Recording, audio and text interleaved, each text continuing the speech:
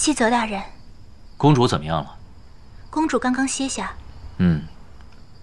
现在是子时，我要为公主运气养伤，你们回避片刻。是。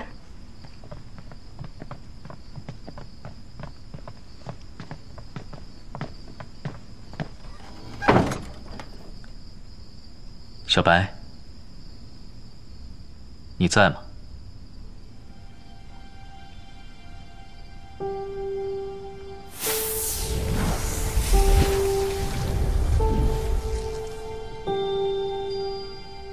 菊诺受伤了，若是要此时探知小白元神，恐怕会造成严重后果。小白，我现在只有一成法力，无法带你出来。既然你已经找到了合适的去处，那暂且先在这里休养，等我些时，便带你出去。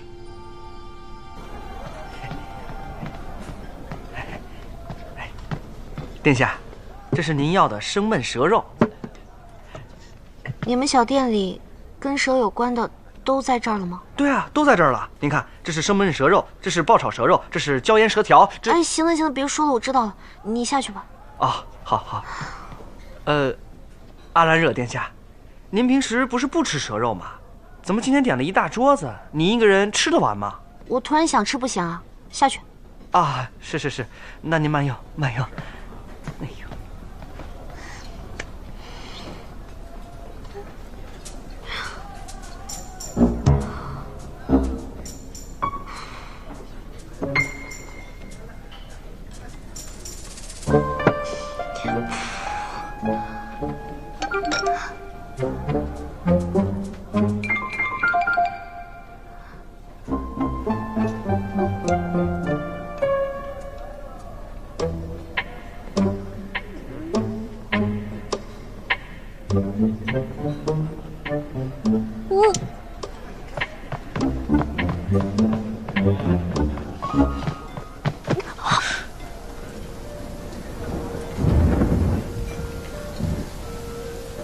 阿兰惹，不好意思，我赶时间。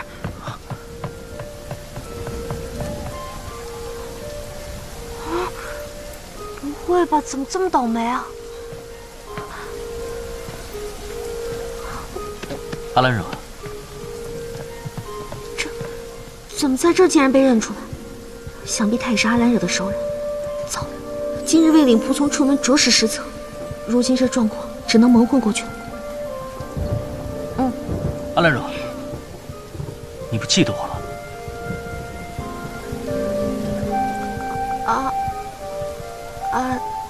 记得。你是？我是沈烨。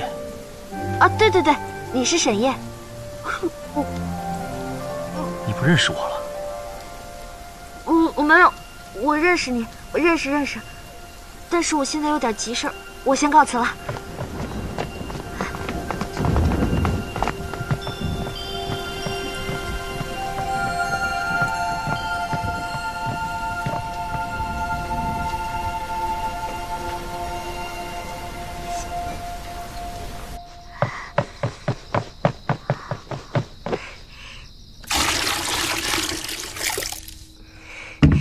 怎么样，水温够不够热？殿下，你今日可吓死查查了。这么大雨你就直接跑了，你怎么不等雨小了再回来？淋成这样，着了风寒可怎么办？我今天遇到了一个人，就是你昨日跟我说的神夜神官。哦，对了，如果神功府的沈烨大人询问我今日的情况，你就跟他说我一整日都在忙。不会吧？沈烨大人素来同殿下没有交情，怎么会打听殿下的事？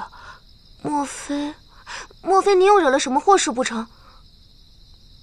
是没有交情吗？但是我怎么看他瞧我的神情，不像是没有交情的神情。殿下的这个问法，难道是说小时候的交情吗？还有小时候？殿下小时候念着沈烨大人是表哥，主动去喝过他的生辰，可他却听从大公主和三公主的挑拨，说殿下脏得很，将殿下的贺礼全数扔了。那之后，你不是再没同他来往过吗？殿下仁厚，如今觉得那样也算交情。可查查觉得沈烨大人他担不起殿下的交情。就这样而已吗？这个事情真蹊跷，应该不止如此。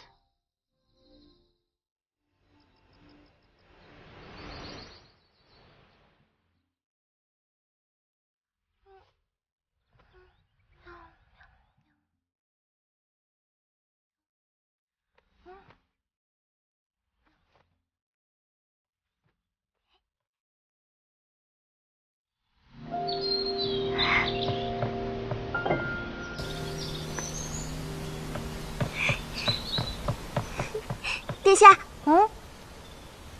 沈烨大人来打探我了。沈烨大人今日未有动向，不过查查的这桩消息却一定得殿下的意。殿下的师傅回来了，莫先生回来了，正在前厅候着殿下。殿下，你说谁回来了？师傅是苏莫月莫先生啊。查查知道殿下一定很吃惊吧？莫先生离开时说过半年后才回来，可如今才不过1个月他就回来了。阿兰惹怎么又冒出个师傅？那个查查，师傅回来呢是天大的喜事。不过我昨夜没睡好，又被陈风激得头痛，恐失忆于师傅，所以到底是昨日不该淋雨。查查这就去请药师来给殿下瞧瞧。哎，等一下，不用劳烦药师了，我只要歇息一下就好了。你让师傅他老人家先回去吧，回头我再跟他老人家请安谢罪。可是没有可是，快去吧。